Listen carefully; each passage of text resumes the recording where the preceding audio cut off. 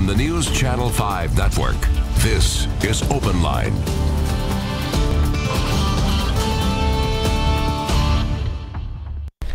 Hello, everyone. Welcome to OpenLine. I'm Ben Hall. Interesting show tonight. We're talking about tax incentives. A lot of people have a lot of questions, concerns, a lot of interest in the way Metro uses tax incentives. There's a new bill that has just been approved by the Metro Council. It's called the Do Better bill. It requires more information from companies receiving these incentives. And we want to delve into that. What do we mean by that? What is it going to do? And we want to hear from you. What are your thoughts on tax incentives in the first place? Happy to have with us Odessa Kelly with Stand Up for Nashville. Thank you for being here. Thank you for having us. And Vonda McDaniel, Central Labor Council of Nashville, the president. Vonda, thank you for being here. Thank you for inviting us. All right, the Do Better bill. It's passed. It's the law. I want to get into that. But what are we, when we're talking about tax incentives, why do you think we need to even start examining that area? And Vonda, I'll start with you. So Nashville is in a boom. And so what we believe is that as we continue to grow, that, you know, it's important that development is equitable and that all of the citizens experience the growth that we feel like developers are and what we're seeing in the city.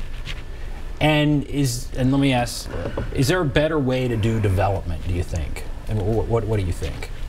Yes, absolutely. Especially when it comes to development that uses public dollars.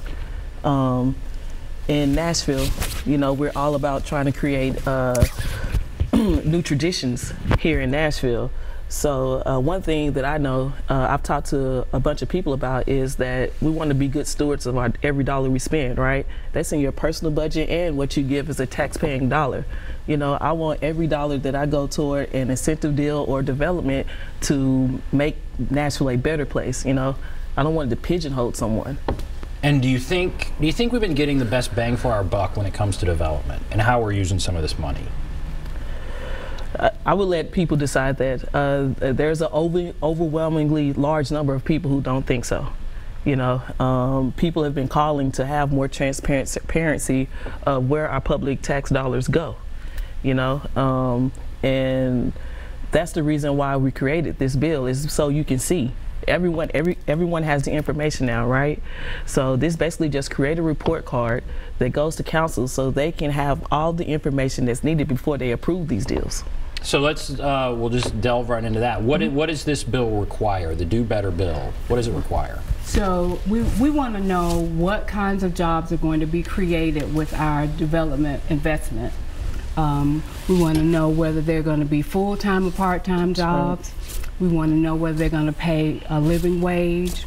We want to know whether the workforce, whether there's going to be federally approved apprenticeship that's going to be associated with these dollars, and how many jobs that they're going to create. So it's a way to compare apples to apples. Everything looks, all that glitters is not gold. And so sometimes when these deals, just when you hear about them and don't have a mechanism for evaluating them, you know, everything sounds good to begin with. Now, the things you just mentioned, aren't we given that information now? I mean, are there deals out there where we didn't know some of the things you just said? Actually, when council is asked to vote on these deals, sometimes very little of this information is available at the time. Sometimes it trickles out, but now we have a systematic way of evaluating each deal based on the same framework and mechanics. So I think it's better for the council. I think it's better for the city. By the time we get some of the information, it's so late until the community cannot advocate one way or the other because we just don't know what's in the deal. Is there one deal that sticks out for you that troubled you, or you wish you had more information about, or is there something that really brought this on? Or can you pick out one that really troubled you? Well, I'll give you an example exactly of what the question Vonda just asked and what you're currently asking. I work at Napier Community Center during the day, and we run one of the largest emergency food banks in Nashville, where people come in to gather food.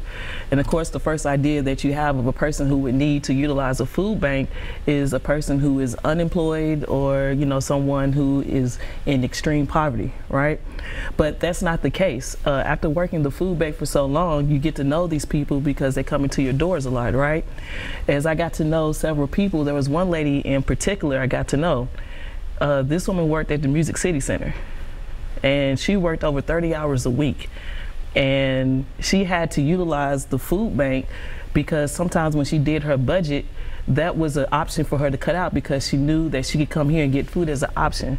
No person who's working 2 jobs or what could be equivalent to a full-time job should ever have to utilize a food bank. And when I think about it, Music City Center is a public entity, right? That made me feel real bad that my public dollars went to a person who's looking and willing to work real hard, and she's locked into the working poor. Mm-hmm. I don't ever want another tax dollar that I spend to go toward a person being locked into the working poor. We're supposed to elevate people. And so that means when the Music City Center was built, under this law, they would have had to say, well, there'll be X number of jobs and they'll pay this amount.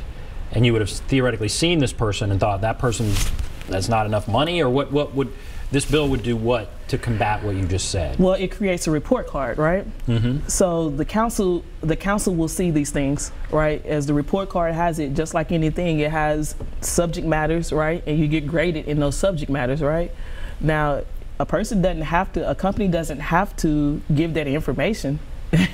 But we would like that. We would think that anyone who's upstanding and coming into our city to do business here would want what's best for every Nashvilleian, right? I would hope that when we approve deals, we're looking for companies who are thinking about not just their bottom line, but what is in the best interest for us and our community. Is there something, I guess, punitive in there? So let's say they want you to vote for their incentive package, and they promise 1,000 jobs, all at huge figures, and then 2 years later they haven't delivered any of that. They're half as many jobs, and they're not paying anywhere near what they said they would. So they haven't followed through on their promises. Is there anything punitive in the bill, which is, I guess, now passed? Is there anything punitive that can be done? I'll let you speak on that, Claudette. So let's look at the Dell deal, for example. Yeah. Dell. Okay, right. So at least there is an opportunity to evaluate what was promised initially, what has been delivered, and there is a clawback capability, which is pretty standard. But it's not new. It's always been there, but the ability to exercise that and to evaluate apples to apples again makes this bill at least a first step in terms of trying to evaluate how economic dollars are spent. So there's a clawback that's always been there. That's always been there. And this is just a first step. That's right. So do you think more even needs to be done? Absolutely, absolutely. I mean, how concerned are you? So I've heard this. So Nashville's booming, yet we give incentives to people to build here. Mm-hmm. The question is, would they have built without the incentive? Do we need to give the incentive for them to build? I mean, in your opinion, what is your opinion on that? Are we too generous with incentives? Because the other side is, well, they'll go somewhere else. They'll go to another city, they'll build somewhere else, they'll take those jobs and go. If we don't give them a tax break, if we don't give them this or that, they won't come here and we'll lose those jobs. So where do you think we are? So this bill creates just transparency. It doesn't really address the debate about whether economic dollars should be spent. We absolutely believe, we've seen the growth in Nashville, and we absolutely believe that economic development is important. But what we don't want to create with our tax dollars is more poverty wage jobs, more temporary jobs. And so for us, this is a first step in terms of being able to look at what we're doing and how we're spending our money, and create a path forward in terms of trying to do better. Mm-hmm. And so it is more about the pay that the people in that new facility are going to be getting. Is that right? No, it's not just about the pay. it's about the standards too. Like you keep using the word incentives, and it's not about the incentives, right? It's really about what is there and the standards that we're requiring on these jobs. Safety is a big part of the Do Better bill, right? I think we've had what, four deaths in the past 5 or 6 months. You know, I'll say that loosely because I don't have it right in front of me, that information, you know, but some of these companies, when you look into them, that these persons were working for, their OSHA record is horrendous, right? If we were to have that information, Bill, let's say that we had that information beforehand on a report card and where you could clearly see the OSHA record of a company, right? And let's say that they have a slew of violations, right? It's going to weigh on the impact of whether you want to give your public dollars to this company to do work, right? So it's that type of information that we're asking for, you know. So I wouldn't be worried about as far as people going somewhere else and taking the job somewhere else. All we're asking for them is to do what's right by every citizen that is here. You know, I want people to come to Nashville, and those who are natives here of Nashville to be able to have opportunities to have a good quality of life. And a lot of the development deals that are made here, they take that right away from them. And how do they do that? How do the development deals that are made here take the right for a quality of life away from people? Well, when I say that, a person, I can't stress it anymore, I know people who are going into debt to survive. You shouldn't have to go into debt to survive, right? Most people go into debt to create a pathway to something better for them, not to buy food, you know, not to pay bills. So if at the end of the day, if you're working, now we know that can be a whole big issue on its own, but that is a very true thing. You know, and we shouldn't, that when I say quality of life, a person who is working a full-time job or working, if you have working 2 jobs and they still can't make ends meet, I think we have a responsibility to look in to see why that is happening. So you're saying the development we've seen downtown hasn't led to high income type jobs that people can live on? I'll put it this way, our Nashville's unemployment rate is lower than the national average, right? That's fantastic. Yet our poverty rate is tinkering anywhere between 17 and 19%. So we have an unemployment rate that is lower than the national average, yet we have a poverty rate that's 17 to 19%. What's the correlation there? That means that we have created a class of the working poor, right? We have too many low-wage job here. We have too many places where the only pathway into a job is through a tip agency. We have to correct that. You know, I know too many people who have college degrees who literally you could classify as the working poor. That's an issue that we have to fix. And we fix that with information. Yes, and we fix it. We fix it. You're saying, when a company wants to come here and build something, they would have to say, well, this job, we're going to create X number of jobs that'll pay this amount of money. Is that right? And we can evaluate if this is the kind of project that needs to move forward. Yes, that's the key part of it, right? Is that we're hoping that it would pay a living wage, right? The thing is that we now have the access to see that and say yes or no. That is if it's on the report card and it's reported there, we have a right to evaluate what is there and then make a decision. So, okay, we're going to go to a break, I promise, right after this. But so, all right, so you have hotels. We're a city that desperately needs hotels. Hotels is more of a service industry. Some of those jobs aren't paying a ton of money. They aren't. So we desperately need hotels, is what people would tell you. If I don't know if we give incentives to hotels, I certainly know we have. So a hotel says, well, here are the jobs, they're service jobs, they're going to pay this amount.